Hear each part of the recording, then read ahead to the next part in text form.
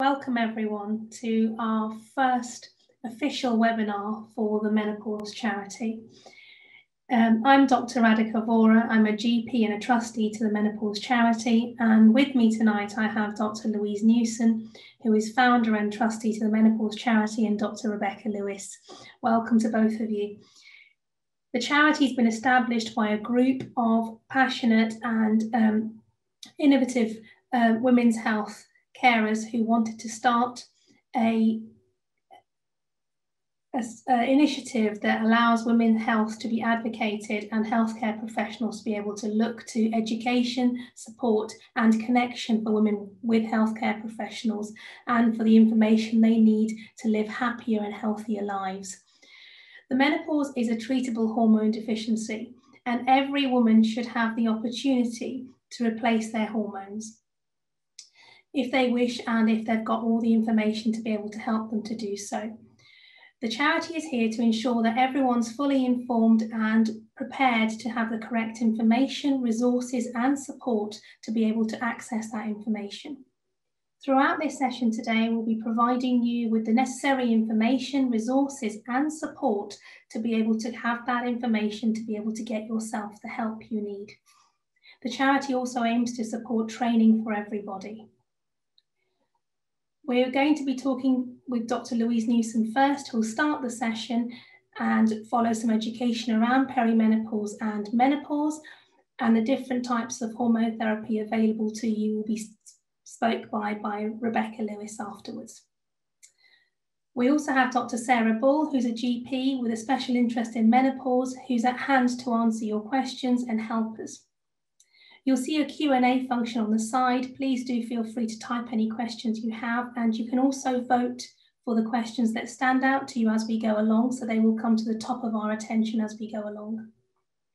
The session is being recorded, so women who haven't been able to attend today can access that information later on. We suggest you choose speaker view, so you're able to see the screens of the speakers in particular, and we're now going to make a start. So I'll hand over to Louise, who's going to start talking. Thank you so much.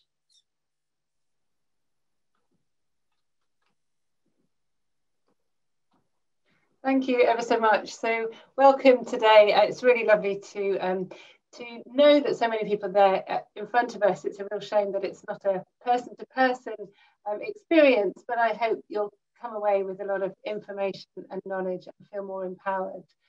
So as some of you know, I'm Dr Louise Newson. I'm a GP and menopause specialist, and I'm very privileged to have founded the charity, and I really hope this is the start of a very exciting journey for women to really make a difference to women everywhere across the world to improve their health and their happiness actually during the menopause. So I don't actually have any specific declarations of interest, just to be completely clear. I do not take any money from any pharmaceutical companies, and actually the charity, we've all decided that we are not accepting money from pharmaceutical companies, but we will accept donations from anyone else. I'm also a director of the largest menopause clinic in the world actually, and we see around 1,500 women a month in the clinic, soon to increase as we have more doctors working with us. I'm also the director of a not-for-profit company doing research and education in menopause, and also director of the free app Balance, and obviously the founder of the Menopause Charity. I do have a small declaration in that I take HRT, and I'm being very open about this, and you'll see why in a minute when I talk a bit further. But actually for me it's it was an important decision to make, because without HRT I certainly wouldn't have kept my job as a doctor, because my brain was really affected and my memory as well. So just in my presentation, I'm going to actually unveil all and talk about my experience. I'm going to obviously explain what the menopause is, and as Radhika said, it's a hormone deficiency with health risks.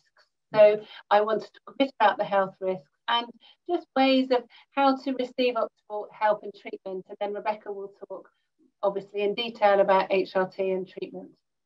So this is me 5 years ago. I was very fortunate. I was awarded a fellowship at the Royal College of GPs in London. And so this is me with my fancy gown on, with my certificate in my hand, feeling quite smug actually, because I was quite young to be awarded a fellow.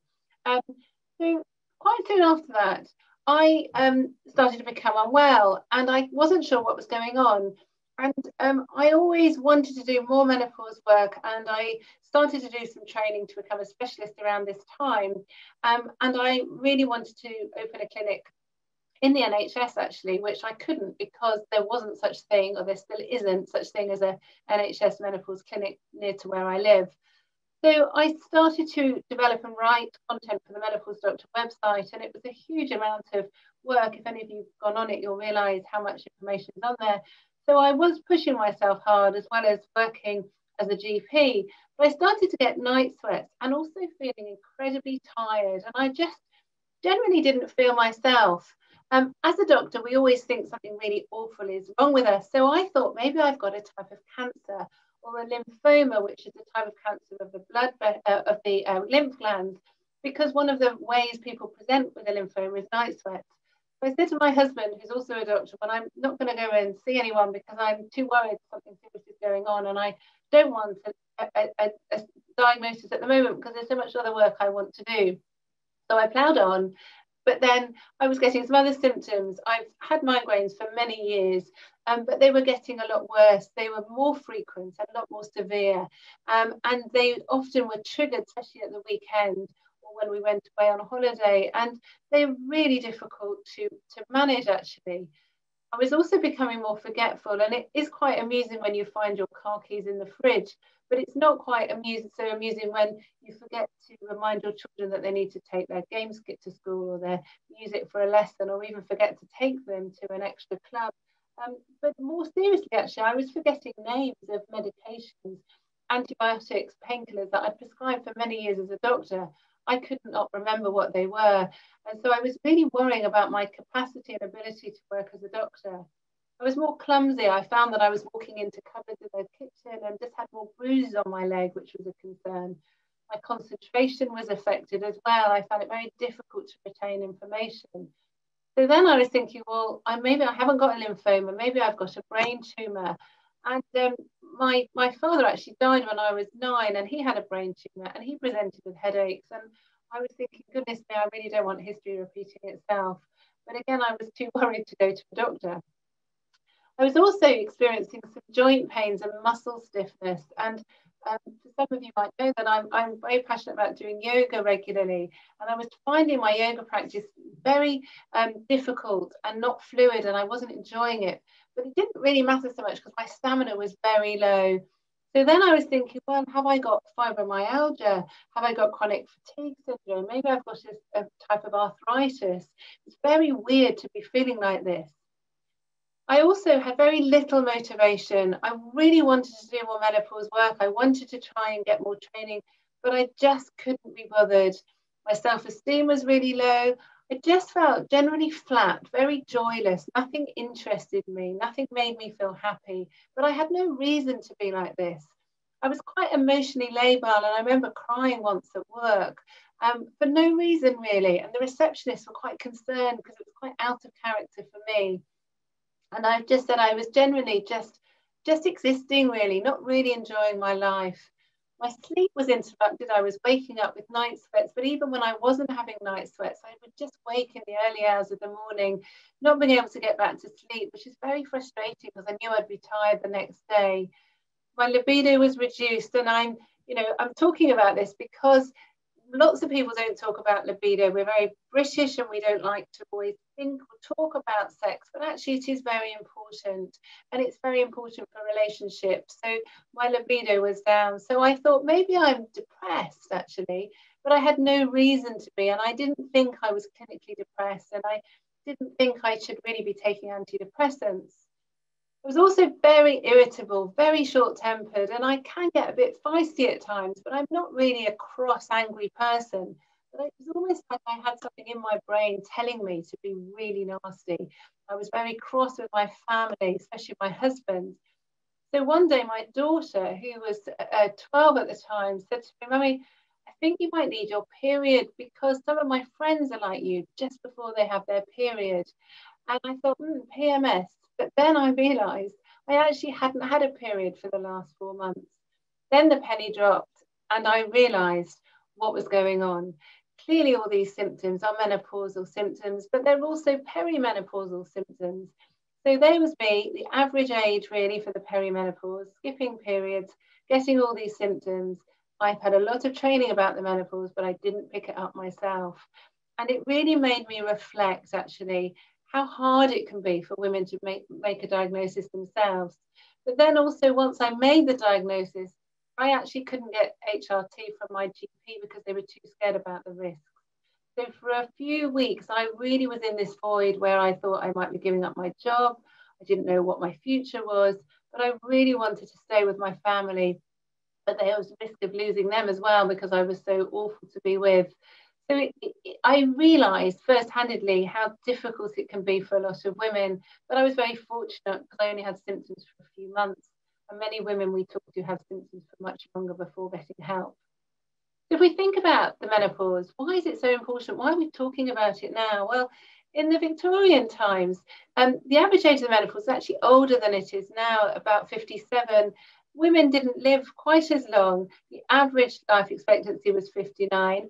Obviously, women did live a lot older than that, but a lot of women obviously weren't working. They didn't have the same demands as we have now. But now our life expectancy is longer, and we also know that the average age of the menopause is 51, so a bit earlier. So that means for many women, a third of their lives, or around 30%, they will be postmenopausal. And that means that's a time where they will have no hormones forever. So we have to think about the menopause as a female hormone deficiency syndrome with health risks, which I'll talk about in a minute. So what is the menopause? Everyone's talking about it, but what does it really mean? Well, if we break down the word, meno is our menstrual cycle, so our periods. Pause obviously means stop. And so it means our periods have stopped. But what's really strange, actually, is it's a look back in time retrospective diagnosis. So it's officially when you haven't had your period for a year. But nothing amazing happens to us at that stage. We don't get a telegram from the Queen or a badge to wear.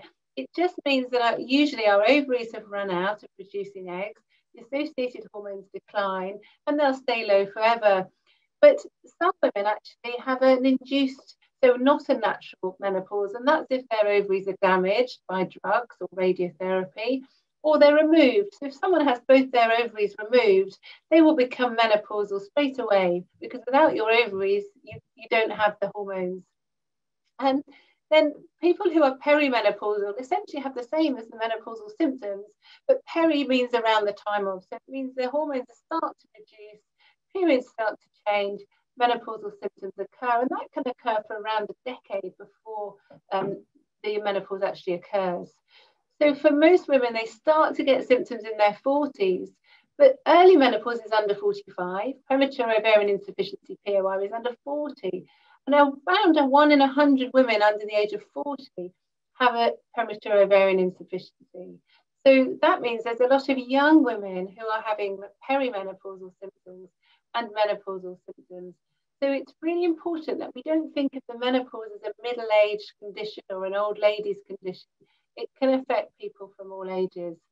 And the importance of estrogen is so essential to know, because we have cells that respond to estrogen on everywhere in our body. There isn't one cell in our body that doesn't respond to estrogen.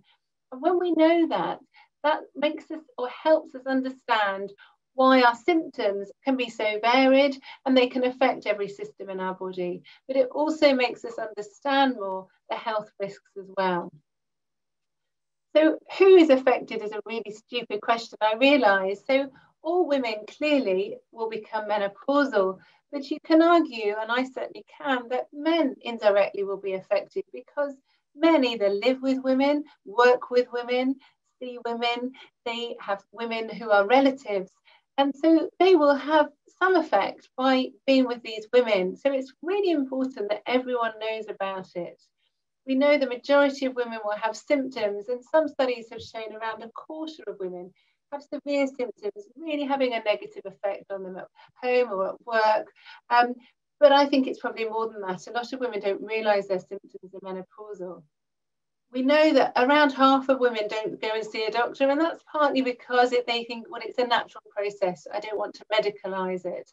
And this is despite nearly half of women saying their symptoms are actually worse than they thought.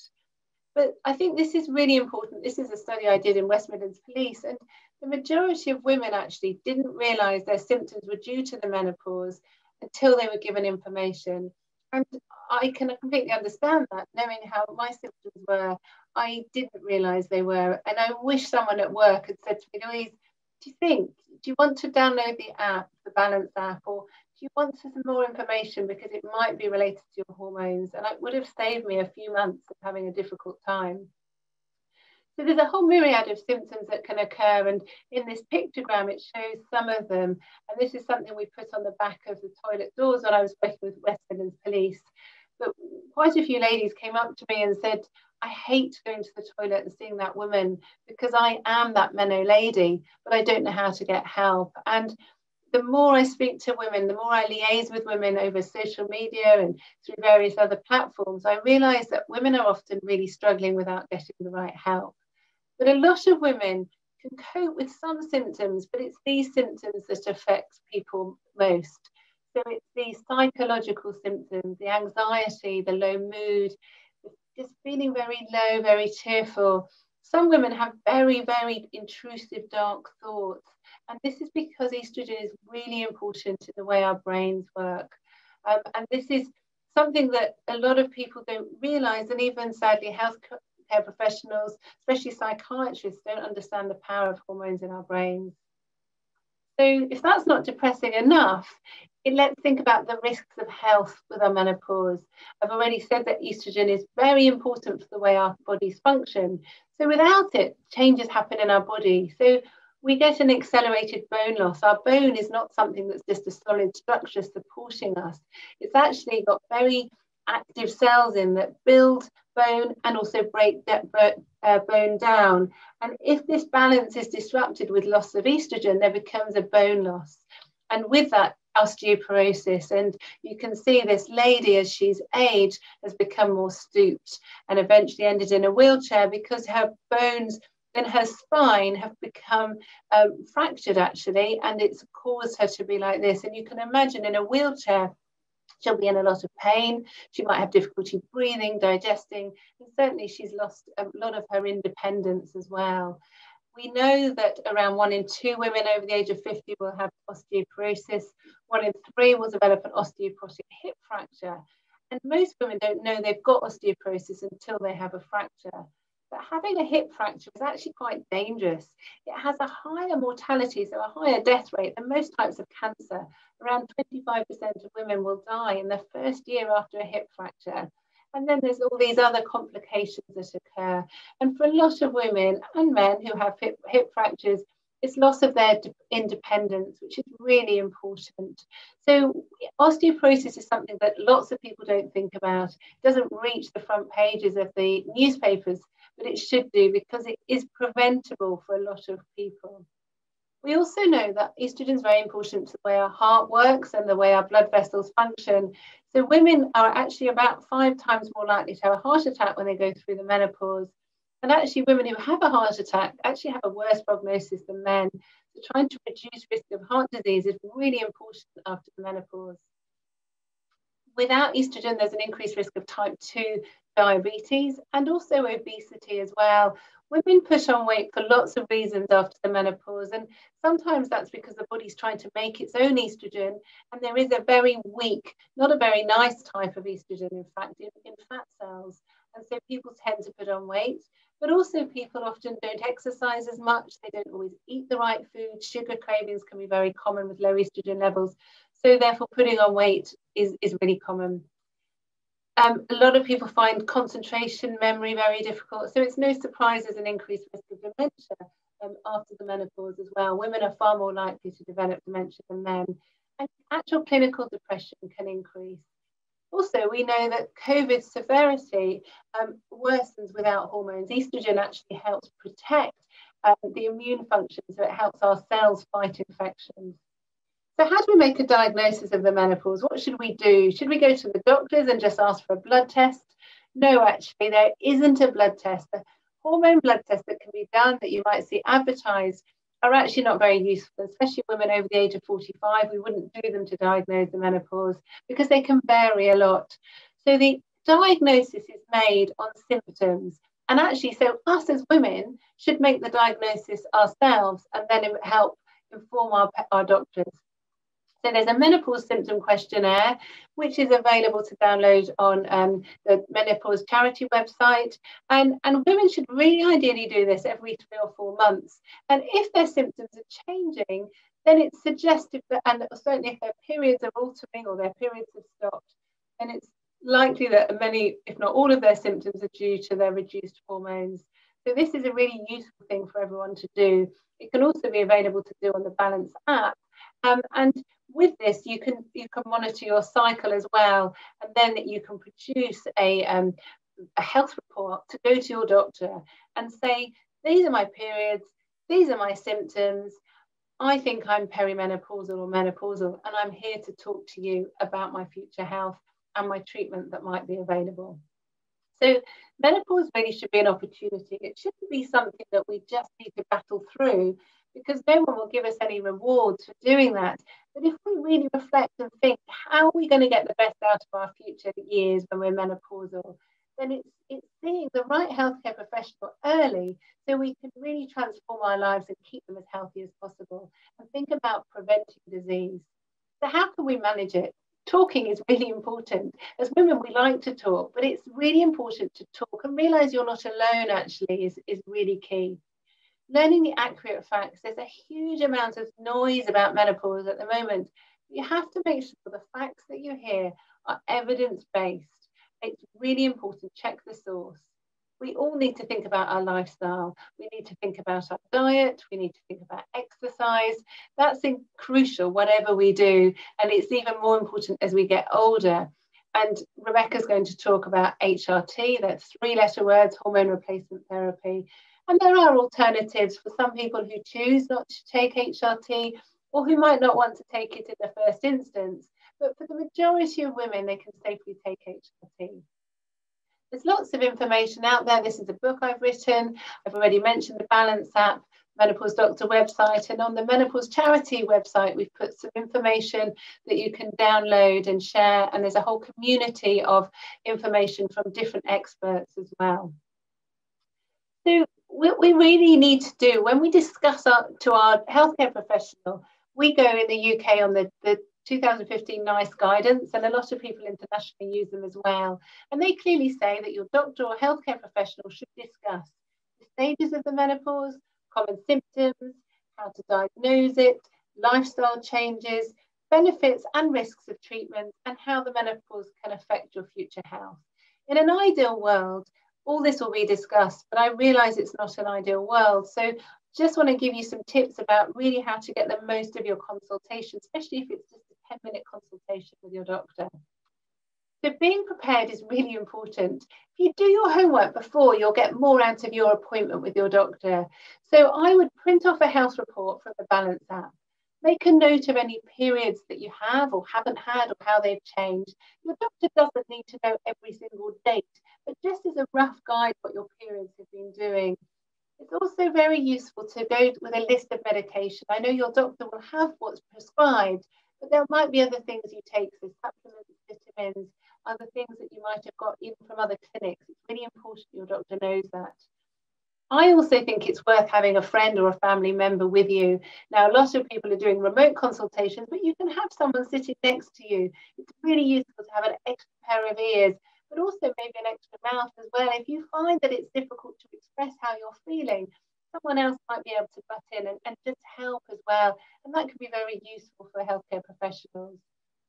Obviously, I find it very nerve-wracking going to see the doctor, because I always think I'm wasting their time and they're always busy. But actually, you really want to get the most out of it. And the doctor and the healthcare professional, if it's a nurse you're seeing or a pharmacist or someone else, they want to help you. They really want to help and do the best. But it's trying to be persistent. If you feel that you're not getting what you want, then just carry on and be persistent. If you're really not getting anywhere, then it might be worth saying, well, I think I'll see another doctor or a nurse or another healthcare professional. And is there anyone that you can recommend in the practice? You don't want to fall out. Having a confrontational diagnosis is not helpful for anyone. So if you want HRT, then I would say that at the start, I would go with my health report and say, I've read about HRT and I've decided it's going to be beneficial for me and I would like to try it. Because then the doctor knows exactly what you're coming for. And in a minute, out of 10-minute consultation, you've given them the diagnosis and you've explained what you want. If you've done some homework about the different types of HRT, then you could even start to talk about that as well. Sadly, we know around 3/4 of women are offered or given antidepressants, which is not a treatment for the low mood associated with the perimenopause or menopause. We know that some women have clinical depression, and obviously it can help, but we don't give them first line just for the low mood and anxiety symptoms. So if people are offered antidepressants, then I would suggest just challenge your healthcare professional and say, what are the reasons for you giving them to me? If you're giving them to me for my low mood, I know they won't work. I know I'm not clinically depressed, so could I consider not taking them or consider hormones or consider something else? Because it's very important. Sadly, a lot of healthcare professionals still haven't been given good quality information about the safety of HRT. They haven't been given education about the menopause in general.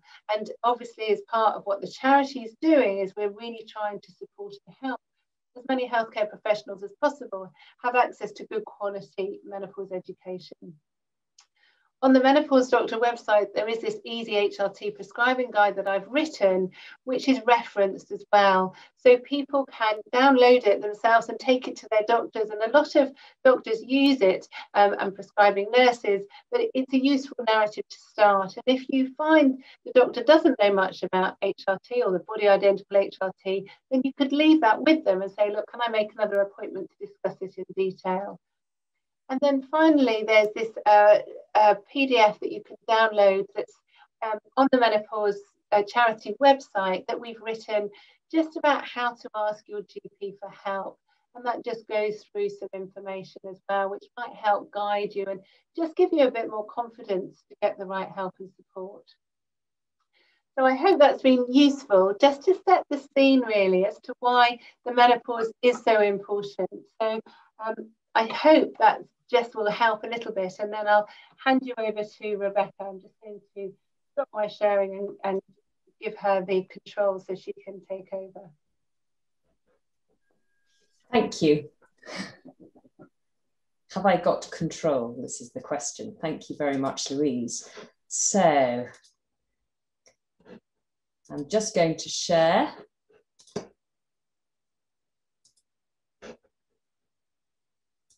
Just a second, there we are, lovely. So thank you very much for inviting me along today. Just to say who I am, I'm Rebecca Lewis. I'm a GP and menopause specialist and work at Newson Health as a clinical director alongside Louise. And what I just want to start with, say I have no financial disclosures. I am a director of Newson Health Menopause and Wellbeing Centre, a director of Newson Health Research and Education, a not-for-profit company, and also director of Balance. So I thought my remit today really is to have a deeper dive into HRT. There's so much confusion about HRT, so many myths that I really hope we can dispel quite a lot today and make your minds clearer about it. So really that's my remit today, is to talk about HRT. And I thought the best way to do that is to start with a case study that we see here all the time in our clinic.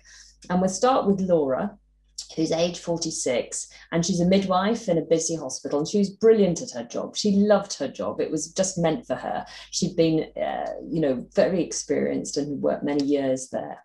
But at the age of 46, she began to develop some symptoms. She suddenly couldn't sleep at night, having always been a very good sleeper. She used to wake frequently through the night, and then it was difficult to get back off again. Her anxiety, which she hadn't really experienced before, she suddenly became much more anxious. And things like driving gave her a lot of anxiety. She'd never had a problem without driving. She'd been driving since she was 18, but suddenly she felt she wasn't able to drive on the motorways. She wasn't able to drive at night time, and just felt vulnerable and anxious about an accident or being trapped in a car, more of a claustrophobic feeling.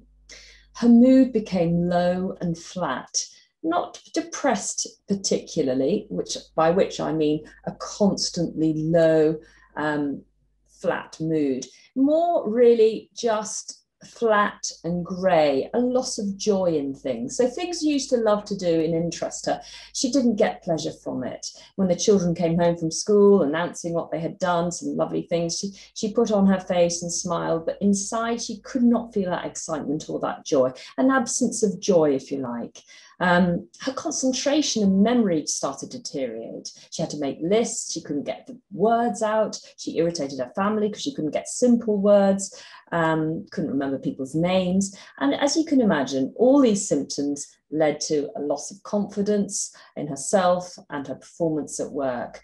Her migraines, which she'd always suffered from, became much worse as well. She had a lot of other things going on in her life, and she thought that they were, to start with, that it was all due to her circumstances. She worked very hard in the NHS, long hours and shift work. Her mother had recently been diagnosed with dementia and often used to call her at night, very confused, which is distressing for Laura and, of course, for her mother. She felt overwhelmed as time went on. Even everyday tasks became impossible. Going into the kitchen, she didn't know what to do first, to do the ironing, to do the washing up, all these tasks seemed to come at her, and she didn't know how to prioritize and how to sort her day out. She felt overwhelmed by everyday things. Her anxiety worsened, so much so that she found it very difficult to leave the house. That was the only place she felt relatively safe and calm. Her confidence got worse. Her migraines were now up to a frequency of twice a week. She also had vaginal dryness and cystitis type symptoms, yet every time she went to the GP, the urine was clear when they checked it, but yet she still had antibiotics. Her periods had become heavier and lasting now for 8 days, and her cycle had changed from a 26-day cycle sometimes to a 28, whereas before she was always very regular, having 28-day cycles. So it was a little change in the cycle, but the heaviness was there and the periods were lasting longer. And she felt that her symptoms were worse just before her period. They're bad enough anyway, but they seemed to be worse. And she wondered whether it could be her menopause or hormones. So she went to see her healthcare professional, and she was advised that her symptoms were nothing to do with the hormones, as she was still having periods and she'd not had the classical symptoms of hot flushes or night sweats. So she was given the antidepressant and anti-anxiety tablet, citalopram, and diazepam even, because her panic attacks were so severe. And she'd never suffered with this before. In fact, the medication didn't really help her and gave her side effects, so she did stop taking them. But her anxiety worsened and she had to be signed off sick. She felt there was no way she could get back to her job, which was demanding. To be in that role, you have to be on it, you have to be sharp and with it and well rested. And so she handed her resignation, which was really sad. And this was an enormous cost to her and her immediate family, as she was the main earner. 6 months later, she came to the clinic and she was started on HRT. A diagnosis of the perimenopause was made, and she was given an estrogen patch and progesterone tablets. I reviewed her 3 months later and she felt very much better on the HRT already. We optimized her dose, we changed the dose, we tailored it to her needs, and we also added in testosterone. 6 months later, she really felt entirely back to her normal self and had managed to get a job again back in midwifery, which she loved, and she started to feel herself and started to thrive again. And the good news was 12 months later, she had actually applied for a promotion and been successful in becoming a senior ward manager. So a lovely story in the end, which was fortunate, but you can see how it could have gone different ways if intervention hadn't occurred. So what is the menopause? Well, Louise has explained very clearly what it is. And I think in simple terms, it's a hormone deficiency. We run out of the vital hormones that the ovary produces: estrogen, progesterone, and testosterone. So what's the solution?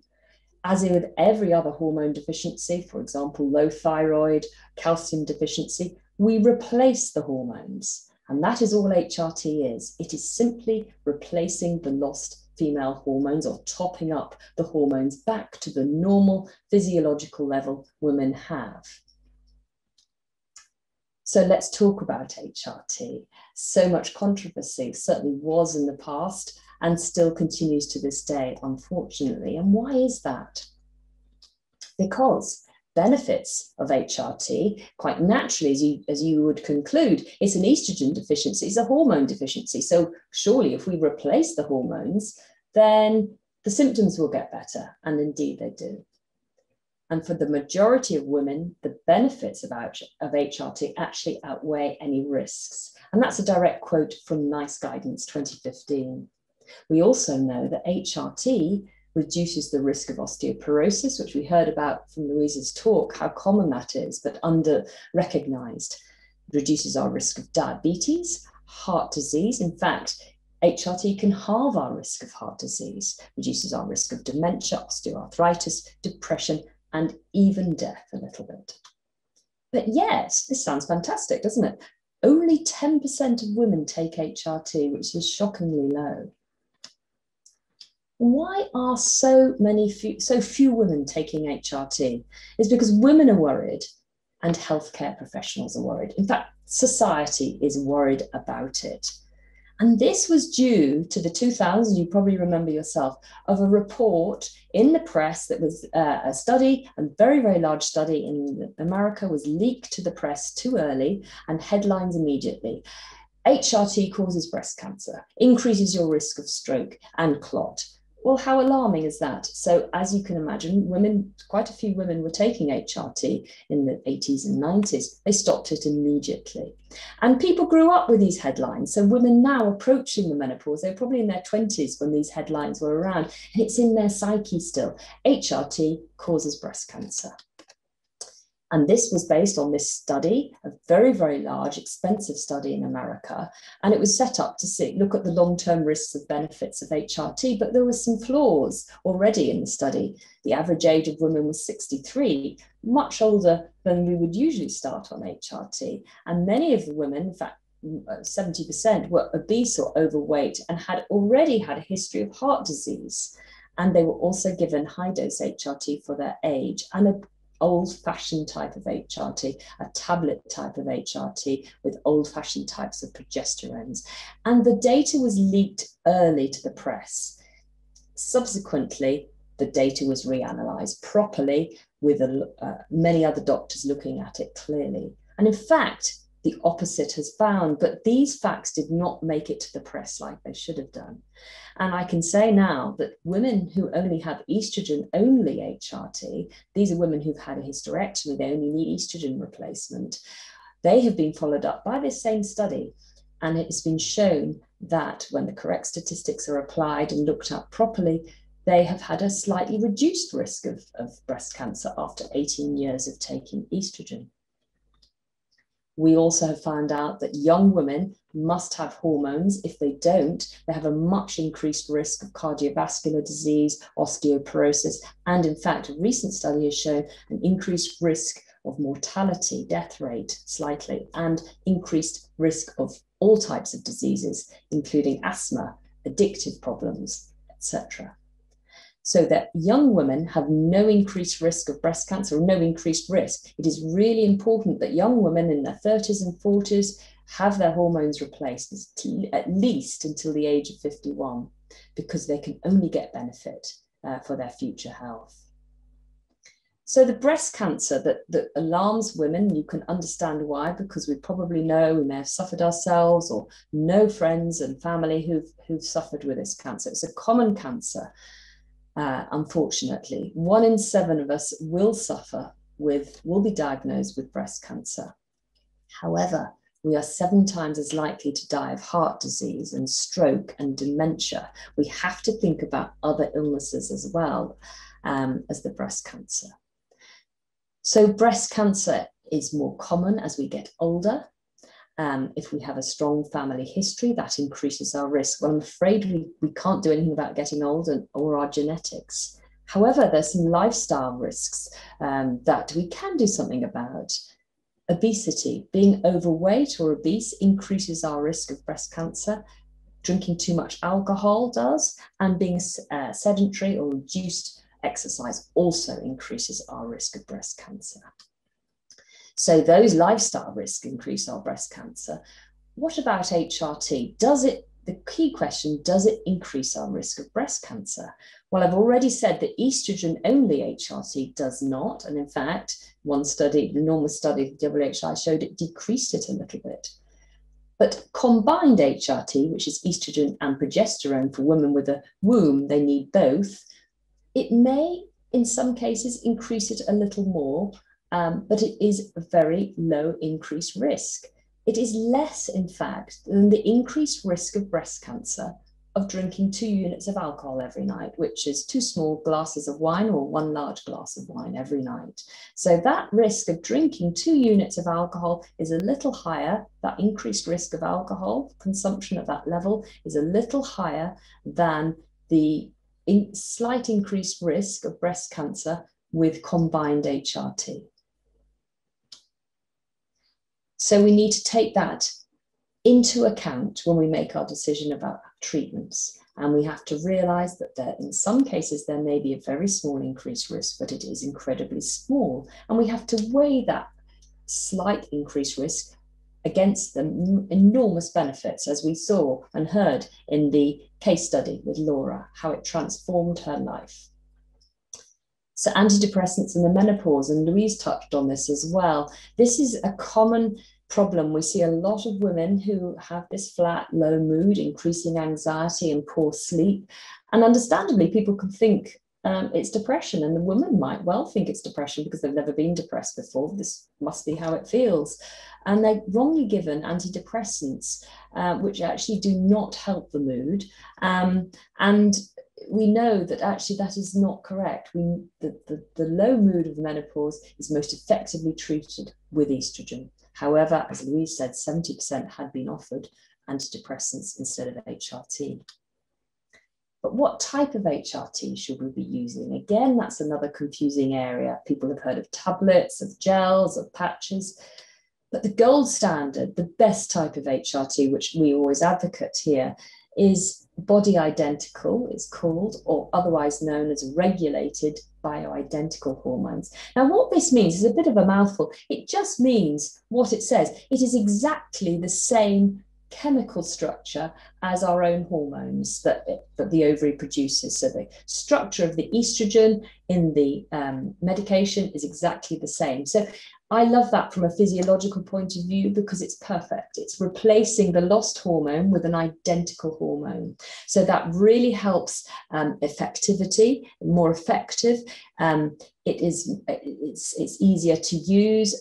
It's just much more physiological, has less side effects.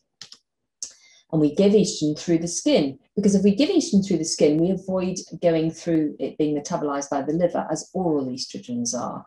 And if it goes through the skin and is not metabolized by the liver, then there is no increased risk of blood clots. So it is safe for women who've had previous blood clots, or who have diabetes, or are overweight, or at risk of blood clots. So we give the estrogen through the skin, and that can be as a patch or a gel or a spray. And we give the progesterone, again, as body identical progesterone, called micronized progesterone, or also the Mirena coil is very useful for women needing contraception as well. And the reason we give progesterone is to protect the lining of the womb, because estrogen can cause thickening of the lining of the womb, which could be unhealthy if it was allowed to continue giving estrogen on its own for some time. So to prevent the thickening of the lining of the womb, we give a progesterone. And as I said, it can be as a body identical, micronized progesterone, or in the form of the Mirena coil. We also look at testosterone because that is a really important female hormone. Again, people think testosterone is just for men, not at all. It is really important for many women, and I'll come on to that later. They're all derived from the yam plant. And so it's a nice derivation source. In the old days, it was derived from pregnant mares' urine. Not very nice, but this is a lovely natural source for all these hormones are derived from. You may have heard of all these definitions. Are you on sequential, continuous, or estrogen only type of HRT? Well, really the choice is based on a few questions on average. If you have a womb lining, as we've said, estrogen on its own could cause thickening. So if you do have a womb lining, then we must add in progesterone. That's the only reason we really add in progesterone, to protect the womb lining. If you don't have a womb, you've had a hysterectomy, then generally you only need estrogen only HRT, which is good because we know that estrogen only HRT actually doesn't have an impact on breast cancer risk. When was your last period? If it was over 12 months ago, then continuous combined HRT is needed. And that means taking the progesterone every day so that going forward, in the end, you should not have any bleeding.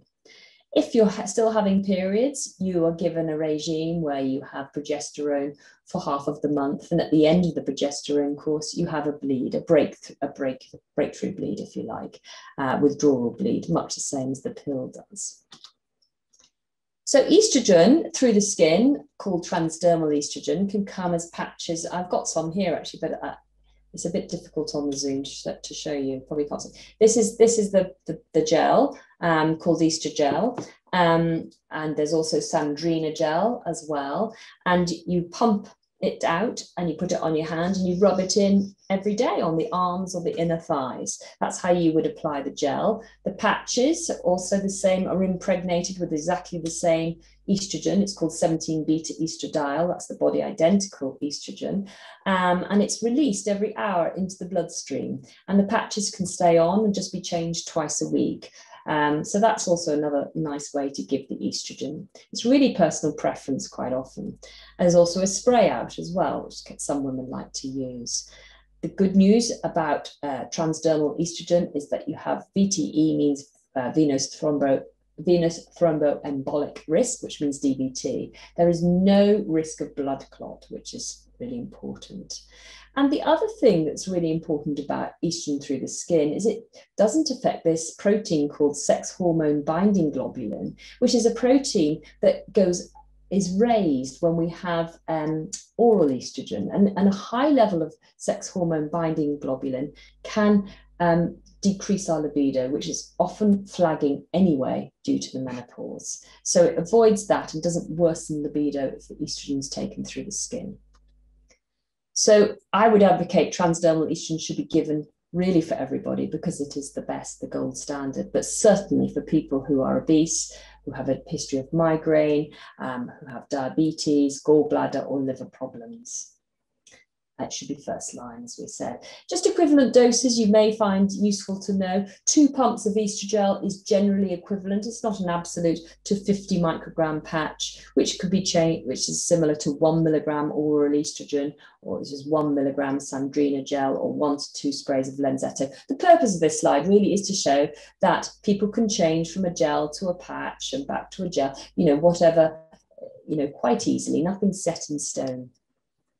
The progesterone component, again, is from the yam plant and body identical. And as we said, it is completely the same structure as our own progesterone. And this is really good because we have much less side effects.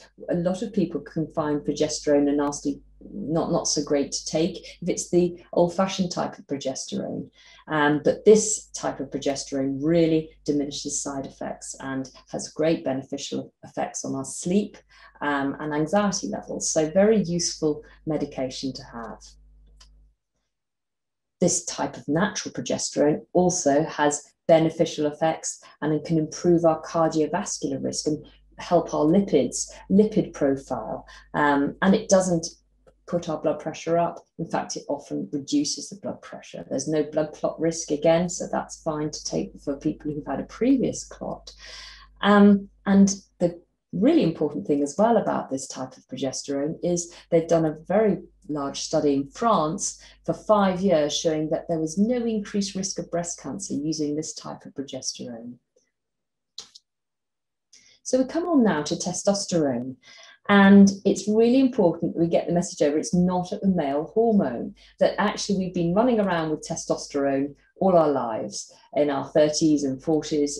Many women find it very beneficial, and it helps many symptoms. The ovary, in fact, produces 3 times the amount of testosterone as estrogen. And as the ovary fails, and with time, testosterone levels begin to diminish. Testosterone replacement we've used for decades with good results.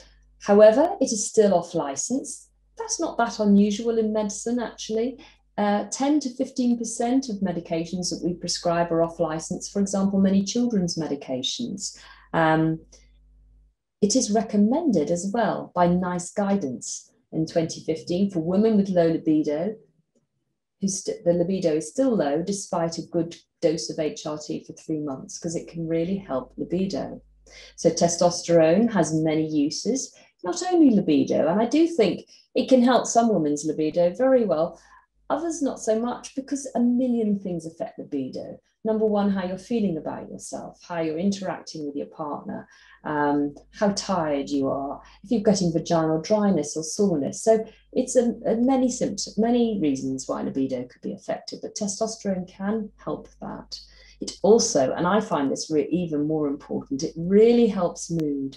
It does help anxiety and sleep, as well as concentration, memory and fatigue. So really the mind, with this awful brain fog, not getting the right words, not being able to sequence your thoughts, it can really crisp up the thought mechanisms, which is really important for women, and especially if they're working, even if they're not. We've got now really good trial data, randomized controlled trial, which is the gold standard of trials, for 4 years to show how safe it is on the breast and the heart, although we've been using it for many decades actually, with no adverse effects anecdotally.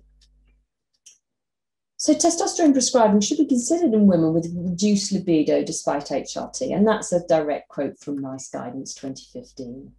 Mood, energy and concentration often improve, as we have discussed. These are the sort of types of testosterone we recommend. It's all the same hormone, and testin and Testogel, you can see on the slide here, are available on the NHS. Androfen, the pink one in the middle, is only available privately, but it can be prescribed on the NHS, the testin and the Testogel, but often we have to see a menopause specialist to do that. It's often very helpful for younger women or women who've had their ovaries completely removed, because the main source of production is the ovary. So if that has been removed, testosterone levels really do decline and cause this awful brain fog, lack of motivation and concentration. So it can be very helpful to replace. It can improve mood, energy and stamina as well. But it's not licensed for women, which is really wrong, and we're trying to change that. The last thing I want to talk about is genitourinary syndrome with the menopause, which sounds a bit of a mouthful. It's otherwise referred to as vaginal atrophy or vaginal dryness. And this is a problem when we lose estrogen. The vagina and bladder are really affected due to lack of estrogen. And without estrogen, we get often vaginal dryness, pain, burning, irritation, itching. Some people don't even have dryness. They may have increased secretions. But it can be a terrible, terrible symptom for some people. Some women are even unable to sit down because the burning pain is like sitting on a bonfire, or wear underwear or tight jeans, for example. So you don't have to be sexually active to know that you're suffering with these symptoms.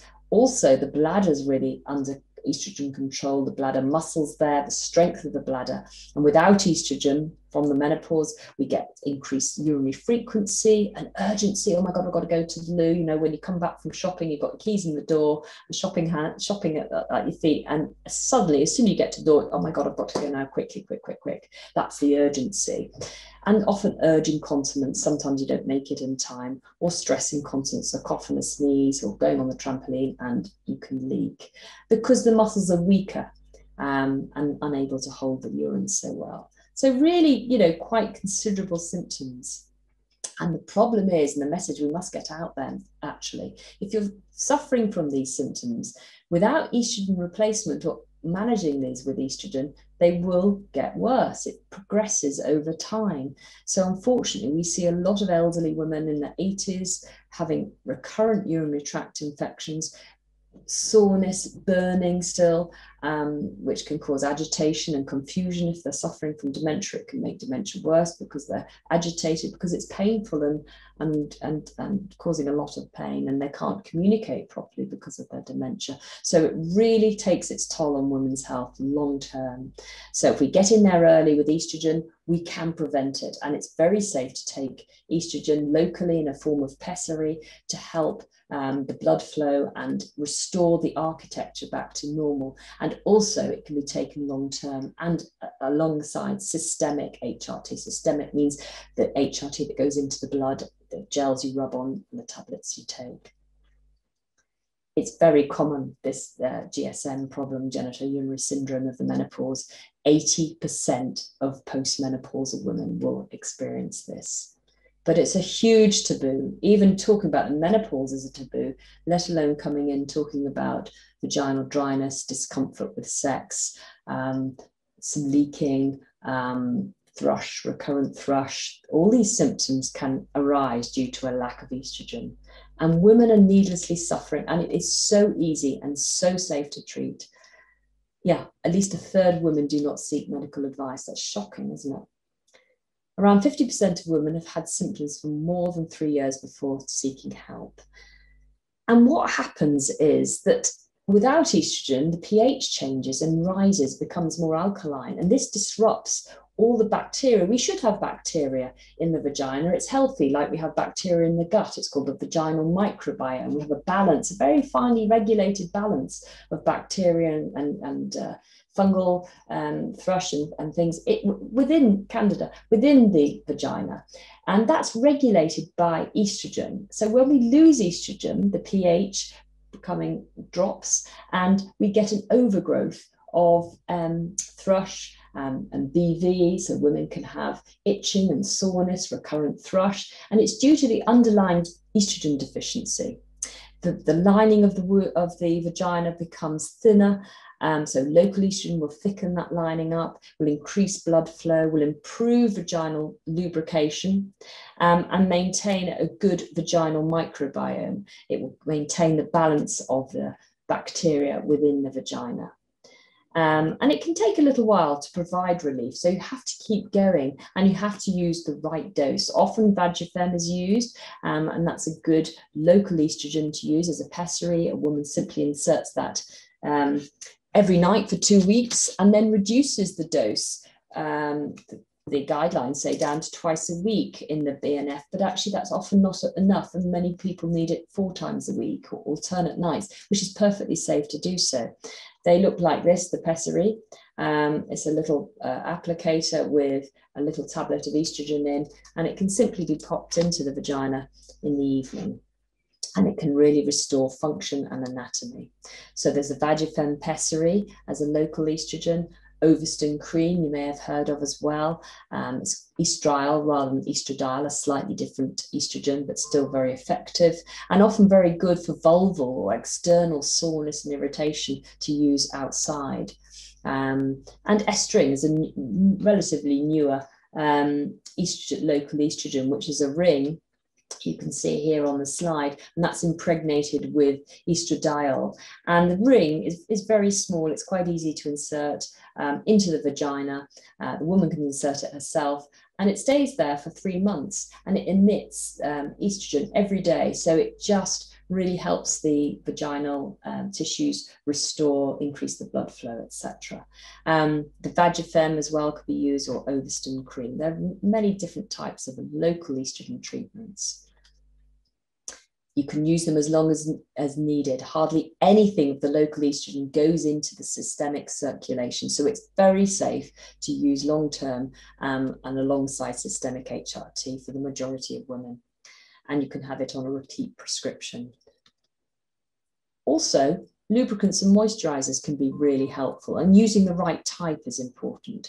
If you're just using estrogen locally on its own, there's no need to give progesterone to protect the lining of the womb, because it's so tiny, the amount of estrogen that actually gets into the systemic circulation, it won't cause any problems to the lining of the womb at all. As I said, some local lubricants and moisturizers are really helpful. And I would recommend these type rather than others you might see in Boots, because this pH is correct for the vaginal environment, and the osmolality, the strength of the lubricants is also correct for the vagina, so it doesn't irritate. Many, unfortunately, perfume products we see in Boots or any other chemists, and you can see, can irritate because they're just not devised properly really to go into the vagina. And this can lubricate the tissues and make a woman feel much more comfortable. It won't change the anatomy, so it won't restore the anatomy back, but you can happily use this as a soothing agent alongside local estrogen, or on its own if your symptoms are minimal. So how long can menopausal symptoms last? How long do we have to take HRT? There's a common misconception we're going to get through the menopause. Well, symptoms, really, some studies have shown that they last 8 years, but I think these studies really are flawed, because we know of many, many women who are still having hot flushes and sweats in their 90s.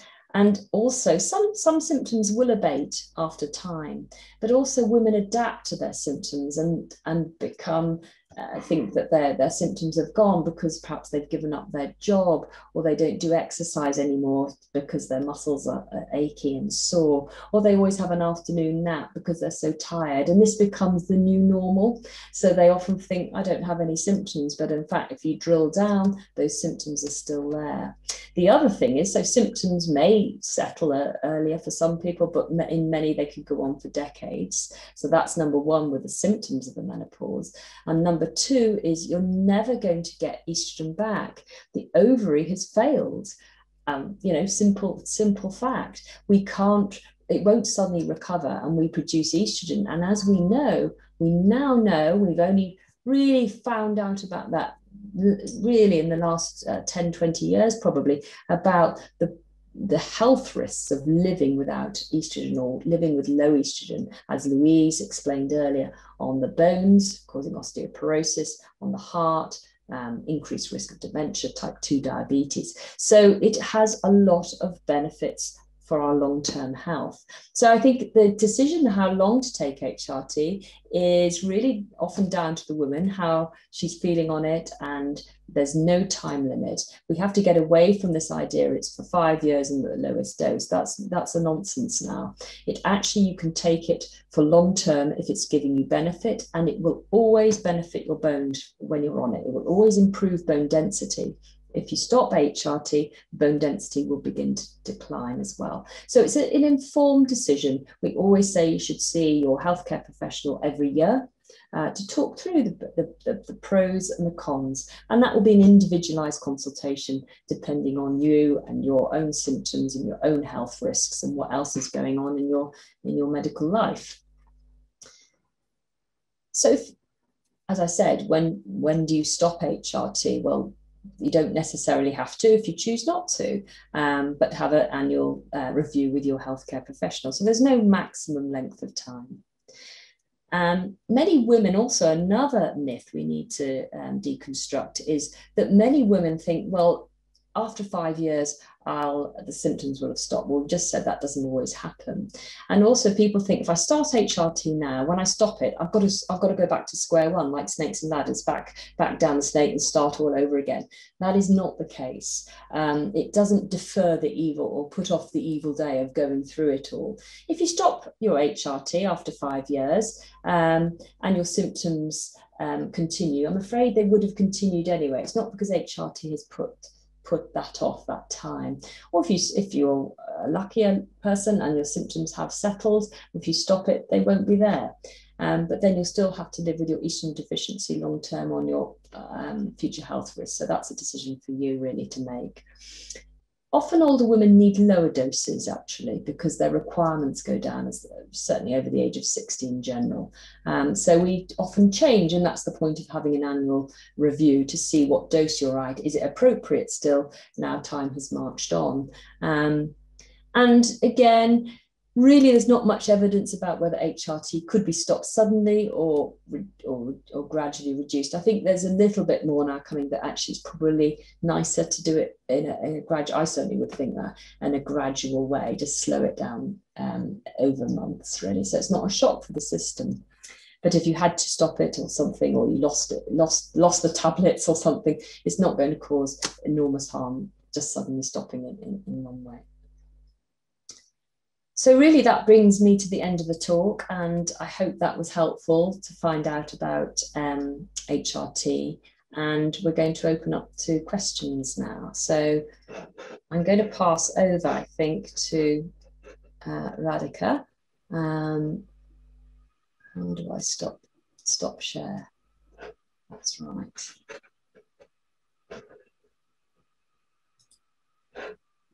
Thank you, Rebecca. That was brilliant. I passed over. Yes, sorry. There we are. I've got it. I was looking. Great. We've got some great comments in the Q&A of how informative and knowledgeable all that is to cover perimenopause and menopause so well between you, and the benefits of HRT and how clearly it can be used. I'm going to start putting some of the questions together, and we've been looking at so many of them, and some of them have been answered as we go along by everyone working with us as well, with Lucy, Dr. Sarah Bull and Shona there as well. So one of the questions that commonly comes throughout everything in the questions, and I'd like to direct this question at Louise if I can, is if you're in your perimenopause, or say if you're 48, how would you know the difference between perimenopause or PMT if you're still having regular periods? Yeah, that's a great question, isn't it? So PMT, or PMS, sometimes it's called, is really, people notice they get very sensitive to changing hormones. And so classically, it's where people get symptoms sometimes just a day or two before their period, sometimes it's a week before. And that's when our estrogen levels tend to drop. So we find that a lot of women who have had PMS find it gets a lot worse. So it can either be more severe or it can last longer. And then if periods start to change in frequency or nature, they're often perimenopausal. But one of the treatments for PMS is actually estrogen. You just top it up. So a lot of women who we see have come with perimenopausal symptoms, but they have a history of PMS. And actually, they probably would have benefited earlier with a bit of estrogen. And what's really important is it doesn't actually matter what the diagnosis is if it's related to hormones. And sometimes we don't know whether someone is perimenopausal or menopausal, or we don't know that their symptoms are related. So we might see a woman who, like me, for example, was perimenopausal, but I might have had a lymphoma. And how do we know that just on a story? Of course we don't know, but we look at the overall picture, we see if there is anything else worrying. And what we often do is then say to a woman, I don't know how many of your symptoms are related to your hormones, but what I do know is, as Rebecca so eloquently said, the benefits of HRT outweigh any risks. So I'll give you HRT anyway, and let's review and monitor and see how you are. If, for example, I had taken HRT and 3 months later I was getting worsening night sweats despite taking a good dose of HRT, that is when my doctor would intervene and try and find out if I did have a cancer or something else. And it's the same with sort of PMS, perimenopause. We often don't know because there isn't a magic blood test to do, but we will know as a clinical response. And because HRT is so safe, because it's so easily reversible as well. So if someone decides to stop, it's out of their body the next day. So it's very low risk medicine. And I think this is what we're sort of trying to come across really here, to say that sometimes we just try it and see, and then the answer is in the proof is in the pudding, if you like. That's really interesting, isn't it? Because as a GP, I find in my colleagues as well, we really get hung up on, is it this or is it true menopause? And I think it's really interesting what you're saying. And one of the charity's initiatives is to get more education out there in just how important it is to think, let me manage the menopause and let's see how other things develop as we go along. So that's really fascinating. Thank you so much, because I think our professional colleagues could really do with that reassurance as well. That's great. So Rebecca, if I can come to yourself, just sort of building on that same question. If a woman is perimenopausal and her symptoms are quite mild, but yet noticeable, should she still be taking or thinking about taking HRT and going for that? Well, again, it's an individualized choice and an informed choice. That's all I ever would want for a woman, for her choice to be informed. But I would say there are plenty of good reasons why you would like to start early. And number one, the scientific reason. We know that the earlier we replace hormone deficiency with HRT within 10 years of your last period, we can actually really benefit from the long-term health effects. So we know that we can halve risks of heart disease if HRT started within 10 years. But also the earlier would be better, because this is in time for the protected effects of estrogen not to be lost. Because if we started after, it can still benefit at any age, by the way, but it's even more of a benefit if we start it before we've really lost those protective effects of estrogen on our vessels and on the body all around. Also, I want to prevent tragedies. We've heard about Laura, and I think just coming back to her, not everyone's going to be as severely affected as Laura. It's not always that severe, although sometimes it's more severe. So I would like to manage it. I would like to think about my future health before suddenly, I was struggling at work and I was in a difficult time. Perhaps relationships had gotten worse. So I think the earlier the better, really. But it's up to the individual, of course. That's great. I mean, we see this a lot in women, don't we, in work, because they tend to wait till they're right down on their knees before they seek help. And then if they have a struggle to get that help, it knocks their confidence and their health even more so. Yes. So it's interesting. We almost need to start being a lot more proactive with it.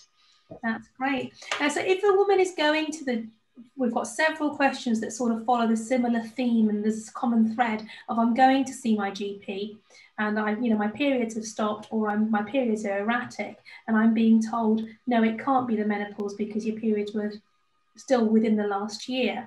Should they, what strategy or what themes should they use? I know Louise has mentioned some things which can help in terms of the Balance app and some of the information, and there's a professionals leaflet we have. Anything else? Should they just keep going back? And what else can they do? Is that for me? Sorry, that's for Louise. You can answer if you want. I think it's all about being empowered, actually, and being knowledgeable. And there's lots of confusion out there. And one of the confusing points is that HRT is actually not licensed for women who are perimenopausal. If you look it up in our big book, the British National Formulary, or we look it up online, it's usually licensed when a woman is postmenopausal, so a year after her last period. And so therefore, a lot of doctors who don't have the confidence in HRT will think, well, they can't give it, actually. So this is where education for healthcare professionals is really important, because a lot of doctors have grown up in the last 20 years learning from learned people, actually, that HRT is dangerous and it's a last resort treatment. And that's because it's based on this wrong information that Rebecca was talking about. So what we actually want to do as a charity, obviously, is to help educate for healthcare professionals, because if we can, as women, get the information and we can allow healthcare professionals to get the right education, we can join the dots. And that's what's really important, actually. So a lot of doctors will say, no, you can't because you're perimenopausal or have HRT, because they're acting on the knowledge that they've learned, that they thought HRT was really dangerous or not licensed. But when we talk about license, that's not the same as regulated. So there's a lot of drugs that we prescribe as doctors off license. So, for example, if someone has nerve pain, we often give a drug called amitriptyline, which is actually an antidepressant, but in lower doses it can switch off the nerves. Now, it's not licensed for that use. Some things we give to children for reflux, for example, something like omeprazole is not licensed for children, but we know it works. And to get the licensing indications can take a long time, and it doesn't always, it's not a priority for the people that regulate medications, but it is a regulated product. So all the HRT that is recommended are regulated. So therefore, if I prescribe it, or Rebecca prescribes it, or Radhika prescribes it, wherever location we're at, we know what it is. It's made with the same really good quality standards. But something like testosterone isn't licensed for women, but we use a regulated product. So some people will have heard of these compounded bioidentical hormones, which are not regulated or licensed, and they are very different, never to be used actually, and not recommended. So when a doctor says, no, you can't, this is where it's really important to actually explore and say why. And if they say, oh, because it's not licensed or because it's too dangerous, you can say, well, actually, there's more evidence now. The body identical hormones are safer. I can leave you some information. Could I come back next week and have another discussion with you? And there's a few people asking in the questions, you know, I've been told I'm too young. Now, we've already heard no one's too young. Our youngest patient's actually 14, who'd never had a period. She was menopausal before her period started, but she never had any. So no one is too young. But actually, when I was at medical school, I was told if someone is young and doesn't have their periods, make sure they're not pregnant and then don't worry about it. So, you know, 10, 20 years ago, I would have said to someone, no, you can't be menopausal, because I didn't realise it was so common. So we have to try and marry up this education. But I think as menopausal and perimenopausal women, we need to be able to help guide healthcare professionals, because they are so busy and they have so much to learn. But actually, those people like us who do a lot of menopause work, it is very rewarding medicine, because once you give women the right dose and type of HRT, not only do you improve their symptoms, but we're also improving future health, which is so important. Brilliant. No, you make the point so well. It's so, so important.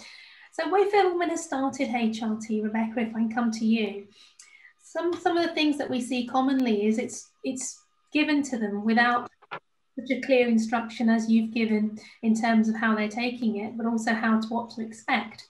And one of the things we often see women, and there's a few questions about this, is that they get breast tenderness or they may get bleeding problems.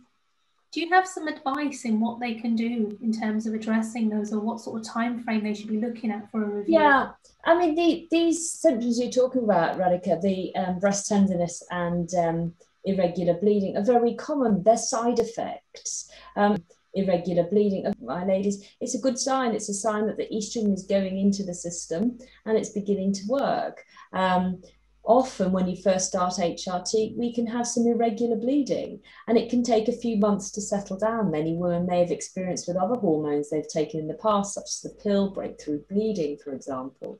And yes, the bleeding can be a nuisance, but often it settles, but it does take 3 months quite often to settle. And after a change in your dose, you can experience some irregular bleeding. And again, that can go on for a few months, and then it should settle.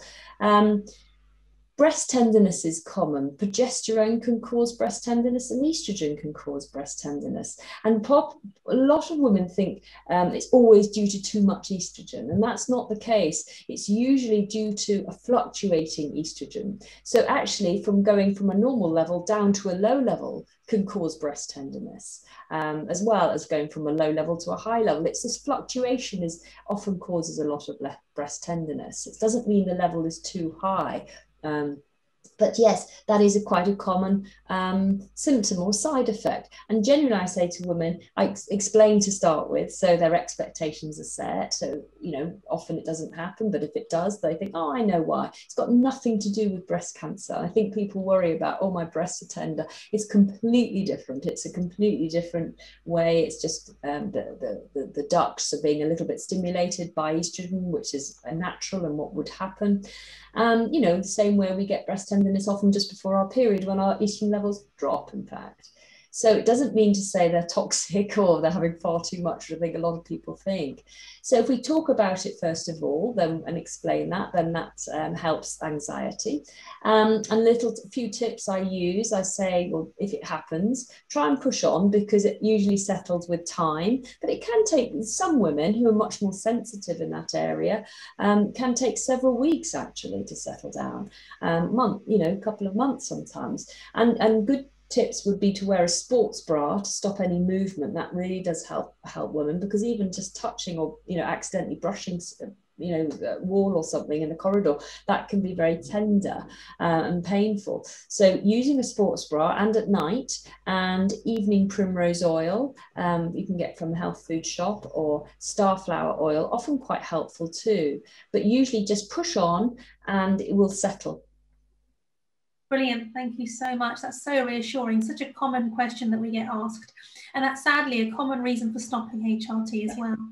And that's something that really does need clearing up. I probably should say, if you haven't had a period and you start bleeding on the HRT, yes, we do expect that to happen for the first 3 to 6 months or following a change of dose.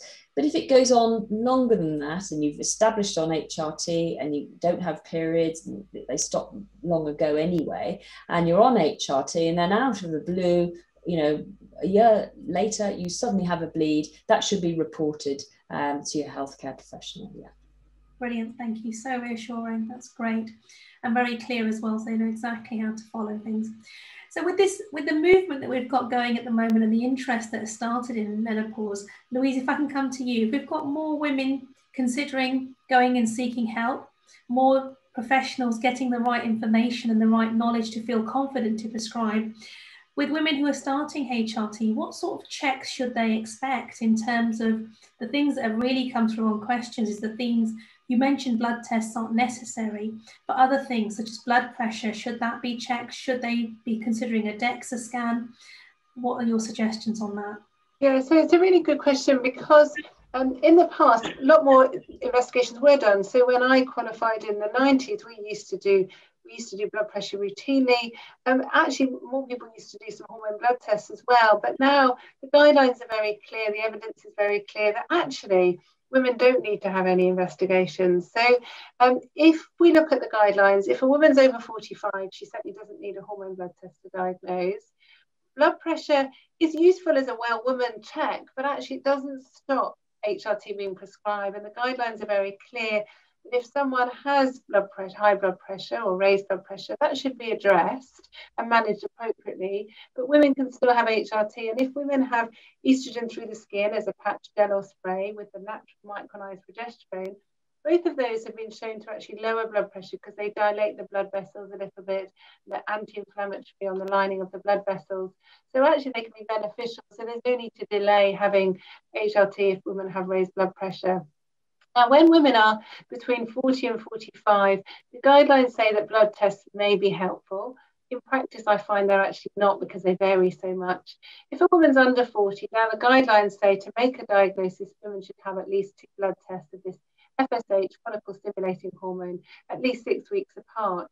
Now, I've seen lots of women in my clinic who have had FSH blood tests that have been normal, but they're sitting there telling me the periods have changed, or sometimes the periods have stopped.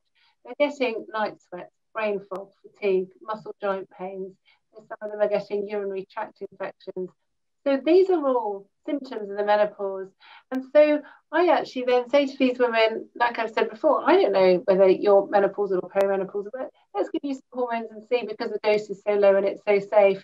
And then often after 3 months, people might not feel completely better, but they might start to say, gosh, actually, I'm having less night sweats, or I'm having less joint pain or whatever. So that's answering the question. Now, we do sometimes do blood tests, especially in young women, to make sure there aren't other reasons for their symptoms, or if they have had POI, premature ovarian insufficiency, without a known trigger, we might do other blood tests such as a thyroid test, the blood sugar level, test for celiac.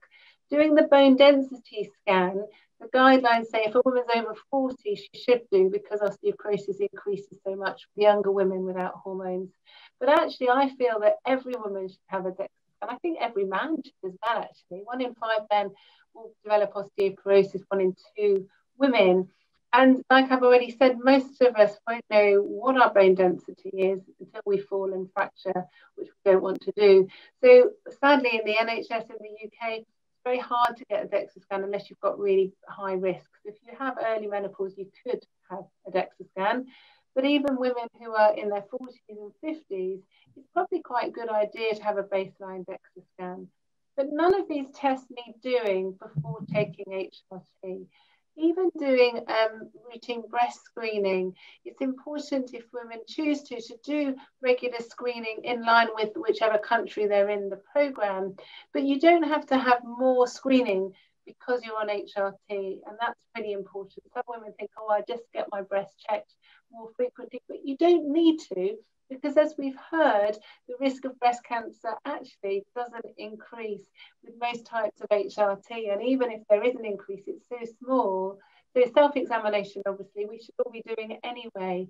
So it's actually very easy to start taking or start giving HRT as a doctor in the first consultation, or even the second if you're having a follow-up consultation.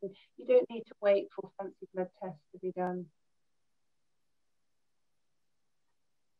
And that's really the case of a lot of delay. It takes a lot of women a lot of courage to get to that stage of getting help, and that delay can lead to that. Thank you so much. So Rebecca, coming to yourself again, we've got several questions on the theme of doses and what's appropriate with HRT, and it causes a bit of confusion in women and health professionals, I can say, as a GP with GP colleagues. What dose to use and when, what dose to drop down or increase by. And one of the common things that GPs who are less confident in prescribing will try and use the least possible dose. So yes, it's another good question, isn't it? And I certainly say it's individualized. We're all very different. Our menopause is as unique as we are, and our dosage will be as unique as we are almost.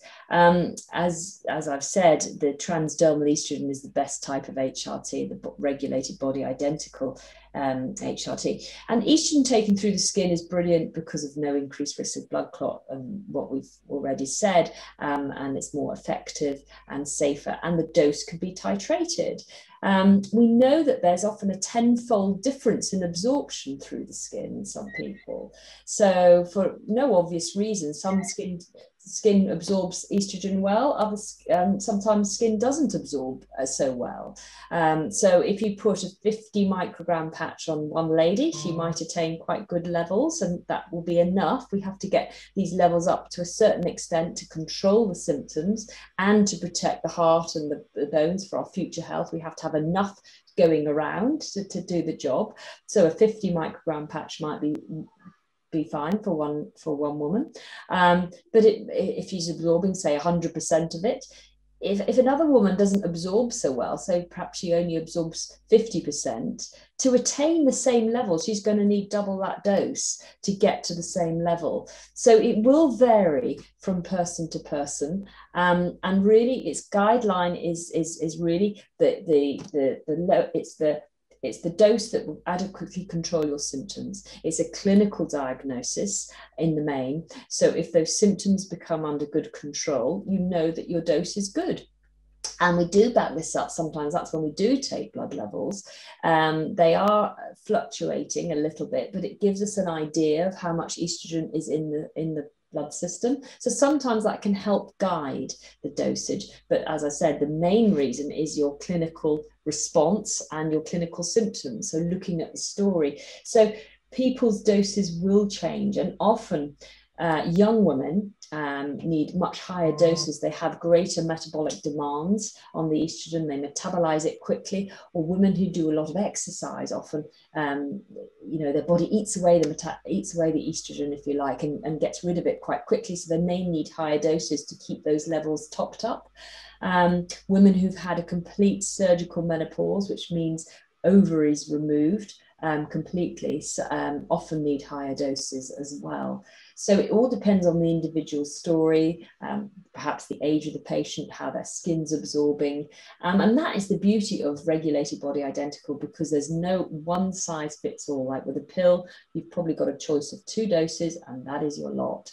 With this way of this regulated, superior, gold standard type of HRT, we can titrate the dose to the individual to get the dose that controls symptoms and protects their future health. So it will vary. The guidelines in the BNF, that's our Bible as GPs, we open it up and look at the dosage and what it's been licensed for, is outdated actually. So that may say maximum. The maximum needs to be got rid of. There's no such thing really, because of this variation, especially with transdermal estrogen. And that basis, the maximum of 4 pumps or 100 micrograms, I think it says, it was really based back in the day when we thought it was all about sweats and flushes, and often based on much older women whose requirements are less as we previously said in the talk, our requirements do go down with age. So it's based on that, which really has little relevance to a woman who's 38 and just had her ovaries removed, who will need much higher doses. So that message needs to get out to healthcare professionals, and understanding that it is safe to take higher doses, and often that's corroborated by a nice normal estrogen level and symptoms being under control. That's really helpful. It's interesting, isn't it? Because you both talked about symptom control, and that's such an important thing, of women being able to track their own symptoms. And we've got a very powerful tool for that with the Balance app. Yeah. You can use the app to track their own symptoms, and that really helps the health professional too. So in a way, it's really alluding to HRT needs to be treated like any other hormone treatment, and started and monitored.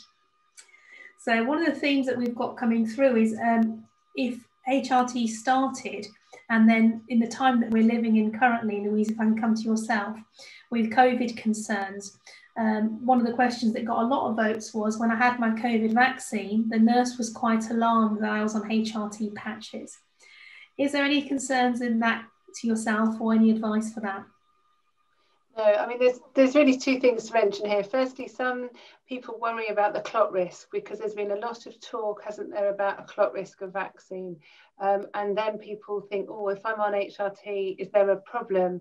So the most important thing really to know is that if women have estrogen through the skin as a patch, gel or spray, it goes straight through the skin into the bloodstream, which bypasses the liver, which produces our clotting factors. So it works very differently to a tablet estrogen. Tablet estrogen, and it's the same with the contraceptive pill as well, actually can stimulate the liver producing the clotting factors. So there is a risk of clot with that type. But if the tablet estrogen is avoided, so the estrogen is through the skin, the tablet or the capsule progesterone that Rebecca talked about, the natural body identical progesterone, in the UK it's called Utrogestan, is taken orally, but it doesn't have this effect on the clotting factors, so there isn't a risk of clot. So it's very safe. Testosterone as well through the skin as a cream or gel does not have a risk of clot. So that's one thing that's really important. There have been a lot of reports of people finding that their periods are changing quite soon after the COVID vaccine. And also, even with a COVID infection, a lot of women are noticing their periods are changing. There's some more research being done in this area, and we don't know whether having the infection can alter the way our ovaries work. And any infection actually can affect ovaries, so it is likely to have an effect. But also, the coronavirus is very specific on a specific receptor called the ACE2, the angiotensin converting enzyme 2 receptor. And we have a lot of those receptors in our ovaries.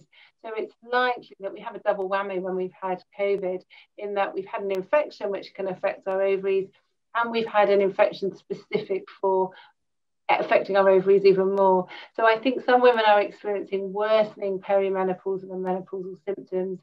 But actually, those women can still take HRT because of the other benefits it affords. So if women have had COVID or even the vaccine and finding that their menopausal symptoms are worsening, they could start HRT. If they're on HRT already, their dose might need changing. But even women who haven't had the vaccine or a COVID infection often find their dose needs changing with time. So it's not a fixed dose. And we see that a lot with people with diabetes. Their requirements for insulin change. Women with an underactive thyroid gland often need different doses of thyroxine. It's no different here, actually. It's just another hormone. And so a lot of people say, oh, my HRT doesn't work for me, I'm going to stop it. Well, that type of HRT isn't working for them because they're getting symptoms. But then we need to look at changing it. And sometimes, as Rebecca said, it's not even the estrogen, it might be the progesterone that needs changing. People get breast tenderness or bleeding. It might be the progesterone needs changing. The estrogen dose might need increasing or decreasing, or women might need to consider testosterone. So it's really important that people are given individualized advice, actually, and that's something that's really clear in the menopause guidance talking about that, because we're all different, so we need to be treated differently. Oh, absolutely. That's just so important. And actually, it overlaps nicely with women who have other conditions as well as menopause. So we've had several questions about other medical conditions, and one of the themes that comes through is fibroids. So Rebecca, if I can come to you. Yeah. Both aspects actually. Women asking, if I have fibroids, can I have HRT, and will they get bigger, and will they be affected by fibroids being there? And also, if I'm taking HRT, am I more likely to get fibroid problems? Yes, it's a common question, isn't it? Yes, you can have HRTs, is the quick answer, if you have fibroids. I think the confusion arises because when we lose hormones in the menopause, if you do have fibroids, they will, like the uterus and the ovary, shrink away and go and not cause a problem. But the problem is, of course, you are menopausal and your hormones are low. So replacing with HRT means that the fibroids probably won't shrink away like they would if you didn't have any HRT. However, when we balance the hormones between the estrogen and the progesterone, that can often just stabilize the heavy bleeding a woman may have gotten with the fibroids. And really, there's not much evidence that they're going to grow dramatically. Possibly some people they may get a little bigger, but it's nothing very, very dramatic, and that can be managed because if that does happen, heavy bleeding, the Mirena coil is excellent at stopping heavy bleeding and a good treatment really option for people with fibroids. But often fibroids come to light. They're very common, and many people have them, don't even realize they've got them, but they come to light in the perimenopause as we have hormones going up and down, and that can cause very heavy bleeding. But just simply the act of balancing the hormones with HRT, replacing it so it's a much smoother level of hormones in our bodies, can actually stabilize the bleeding. And a lot of women have had very heavy bleeding with their fibroids, and it may, just by hormones alone, be balanced and become lighter. But there are lots of options like the Mirena coil. We can monitor things if there was a change, but certainly it's safe to take HRT with fibroids. And no, HRT can't cause a fibroid. They're there anyway. Does that answer that? Yes, thank you so much. I mean, it's amazing the amount of times even I, in general practice, will hear that HRT will make fibroids worse. Really important to clear up that misconception, because it's just really puts a lot of women off. Yeah. Brilliant. One of the things that you both touched on breast cancer and reassured us in that respect. There's a really important question that's come through about endometrial cancer. So it's a cancer we don't mention that much in relation to HRT, particularly if, like the lady who's asked the question, she's had a hysterectomy and her ovaries removed, a oophorectomy for treatment, and it was curative. And several years, over a decade later, she's been declined HRT. In your experience, Louise, what would you advise to this particular lady? It's very difficult, actually, for women who've had cancer, any type of cancer, actually, because a lot of women are denied HRT. And I think it's because people always think HRT is associated with cancer, but as we've already heard, it's not actually. So when you look at evidence, it's quite hard sometimes because the studies haven't been done.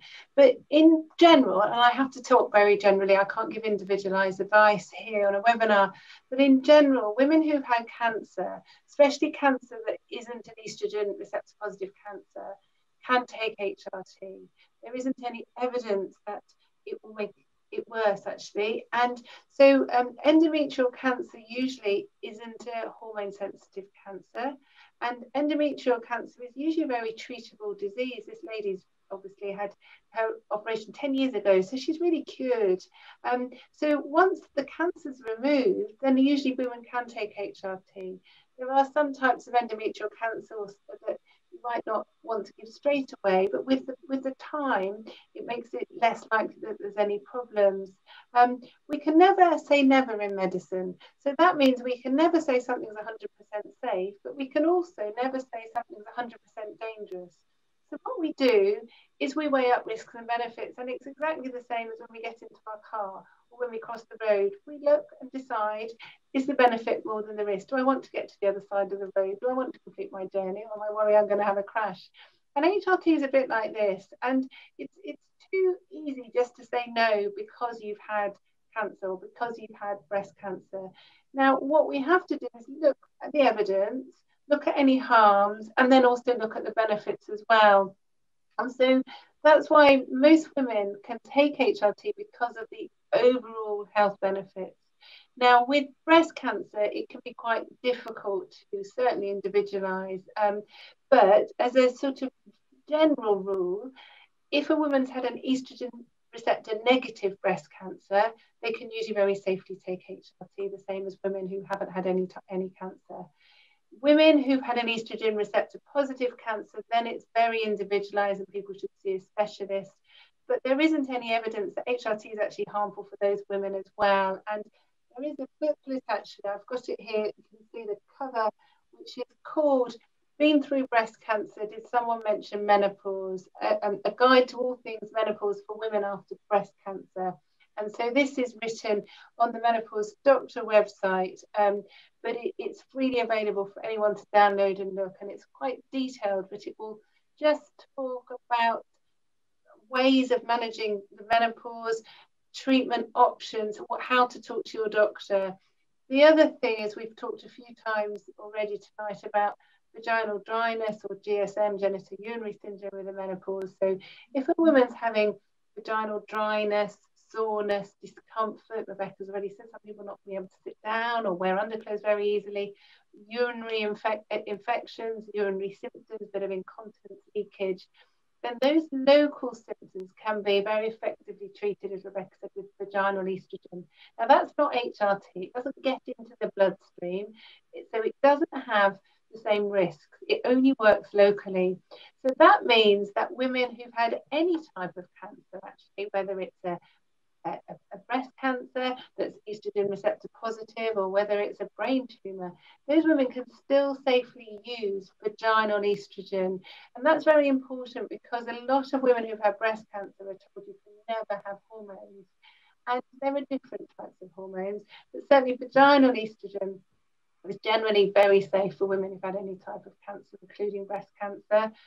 HRT, so the gel, the cream, the patches, the progesterone, often can still be given to some women who've had estrogen receptor positive breast cancer, but it really then depends on the history of that woman, and you need to see a specialist for that. But you can never accept no, because some women actually say, I want that risk even if it's really high, because living isn't just existing. I really want to get the most out of my life, and I want to reduce my risk of heart disease and osteoporosis, for example. So it's just really important that we make the decisions ourselves in conjunction with a specialist. Collaborating with them and making a shared decision is such an important thing in HRT and menopause care, isn't it? It comes across. So the other tricky area, Rebecca, if I can come to you in terms of collaborating with a specialist, is testosterone. Yeah. Because as you explained so clearly, its benefits and the license difficulties we have in our country in terms of in the UK for not having a licensed product for women. One of the things that questions have come in about is when should you start testosterone, and do you need testing before you start it, and how do you get your healthcare prescribing professional to start to entertain prescribing it? That was the words used. Right, so yes, well, let's start off with when would you want to use it or think about using it. So remember what we said, that testosterone is an important female hormone. The ovary produces more testosterone than estrogen. So it's not just a hormone for men, and it is very important for some women, especially for their mood, their sleep, their memory, their concentration, the fatigue, they get up and go, their joie de vivre, their motivation, concentration, that sort of feeling, as well as libido. It can help in all those domains. Also, some evidence coming through that it can help as well, or definitely we know that it can help bone density and muscle pains as well. So it has many, many benefits for some women. And I think I'd always be thinking about testosterone in a woman who is established on HRT and still has these symptoms present. I'd be thinking about testosterone in the young woman anyway. Regardless, because as we said earlier, they really do rely on their testosterone a lot, and we've all had testosterone all our lives. and also the woman who's had the ovaries removed, especially. But any woman can potentially benefit if they're suffering from those symptoms. It's symptom-led again. We're coming back to symptoms again. Those symptoms I've just mentioned, the mood, concentration, memory, fatigue, libido, sleep, all can respond very well to testosterone replacement. So I think if those we need to discuss that. Being off license, as Louise mentioned earlier, it doesn't mean to say it's dangerous. It just means that the drug company haven't had a chance to get, or haven't applied for the license in that particular area.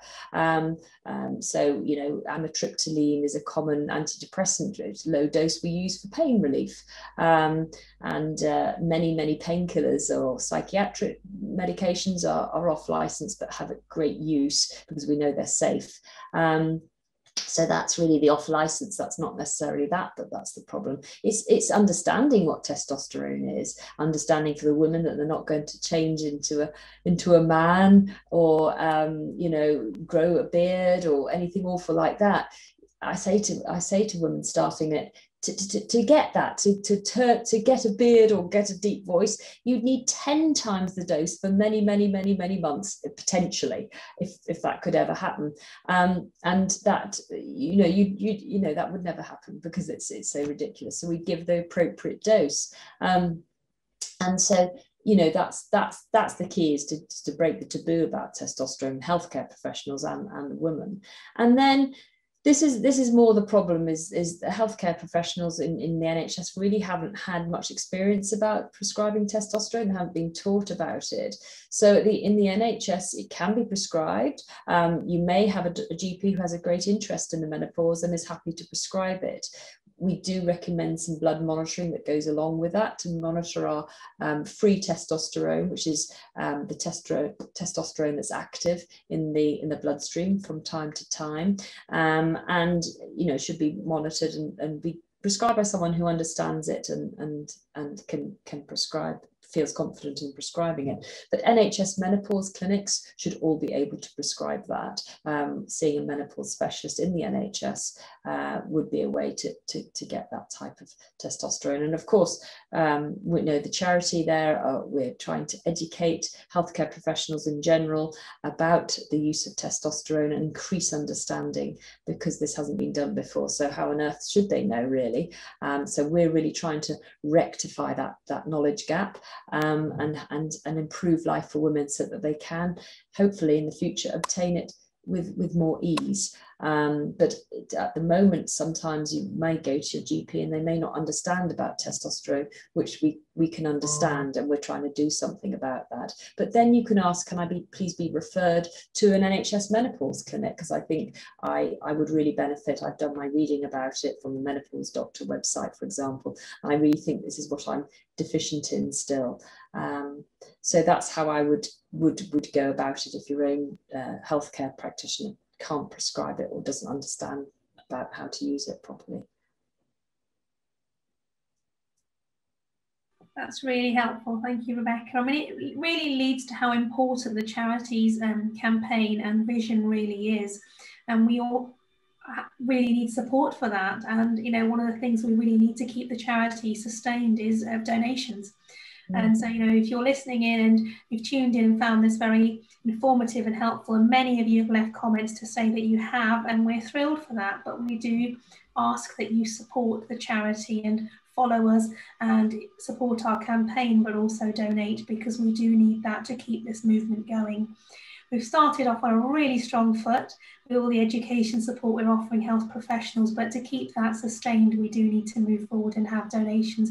So if you're doing something sponsored, please think about supporting the charity, and if you can, whatever you can give, no amount is too small, it'll all be helpful. Thank you both so much. I think the questions are piling in and we could be here till Monday, but we have to say we covered so much, and we've covered the whole spectrum of menopause care and perimenopause care in terms of treatment too, and you've both been incredibly versatile in answering the questions and giving all the information back. I'd like to thank the team who've been involved in the back of supporting us tonight, Dr. Sarah Bull, Lucy Chatwin and Shona Khan, who have been back trying to filter everything and making it all work so smoothly, as well as organising it. Thank you all, and thank you to both of you. for being here. It's really amazing to see your insights and tap into your knowledge. I know there's been a lot of comments from women that I wish I could share with you individually, but there's too many, just to say how helpful this has been. Thank you. I'd just like to say thank you to you, Radhika, as well. So Radhika and I have never actually met in real life. It's really weird to believe that, but we've sort of been engaging for over a year now, and it's really been lovely working with Radhika on the charity. I hope she doesn't mind me saying, but neither of us have any charity experience at all, but we both felt really strongly, and Rebecca, although she's not a trustee, has been involved in every sort of micro move of the charity, because it's been no mean feat getting it launched, but now we feel it's the beginning of a really exciting but quite scary journey, actually. But what we want to do is to be a voice for women. We really feel that women have just been neglected for too long, especially menopausal and perimenopausal women, and we need to change it, not just for us, but for our future generations as well. And we would love, actually, the Menopause Charity to be so successful that it closes, because there isn't such a thing as a menopause that is affecting people so adversely. That's meaning that women so often are giving up their jobs, they're losing their partners, they're really struggling because no one's been helping. So as a charity, we want to listen, we want to help, but we would like to close it as well. So if you could make it really successful, we can have this weird thing that hopefully in future years we don't need it, but at the moment we really need it. And I have been quite overwhelmed this week with the response from the programme on Channel 4, with the support from the charity, but I've also been quite overwhelmed with the healthcare professionals' real appetite to improve their own education. And you know, we've had thousands of healthcare professionals signing up for the course, and they're not doing it because they want to tick a box, they're doing it because they want to help more women as well. And so we've got so much more that we want to do. So I really hope that we can do future webinars and tell you some good news about what the charity can do. With your support and help and hopefully generosity, it will make a real difference. But thank you, Radhika, for chairing so well, because you know, we've had over 300 questions, and I've been, whenever I put my glasses on, I've been typing and responding, but there's a lot of questions, there's a lot of people needing help. So I hope today's been really helpful, and if you've got any feedback, please email the charity through the website and just let us know things that you liked about tonight, any ideas that you have, because we're here to listen and help shape the charity going forward. So thank you. Brilliant. Thank you so much, Louise. Rebecca, would you like to say anything? No, just that I'm so hugely excited to be involved with the charity as a medical advisor, and I think we can really achieve great things. The conversation has been started. There's enormous momentum. Louise has made a massive change to the way we look at menopause over the last few years, has worked tirelessly, and I think the fruits of her labour are starting to show now. We want to change the environment for women, so as Louise says, that they seamlessly progress into menopause and it's managed properly. And you know, distress, which we see unfortunately a lot of, is a thing of the past. Women can continue with their jobs, their relationships, and it's the work of the charity that can do this. It can really make a difference. So it'd be wonderful if people could be an early adopter of the charity and supporter of the charity, because they're here to make history, because it really will change the whole environment for women and society. It is enormous, and so it's hugely exciting, and I've been delighted to be here today, and I hope what we talked about today was helpful. And thank you, Radhika, for hosting so well. Brilliantly done. Thank you so much for being here, both of you. I mean, even if someone's watching this on record, the donations will be open, they can support at any time, and our aim is to reach women of any group, any language, and get the information out as far as we can to all groups of women. So support us doing that, and we can improve lives all together. Thank you very much. Thank you. Thank you. Enjoy the rest of your evening, everybody. Bye-bye.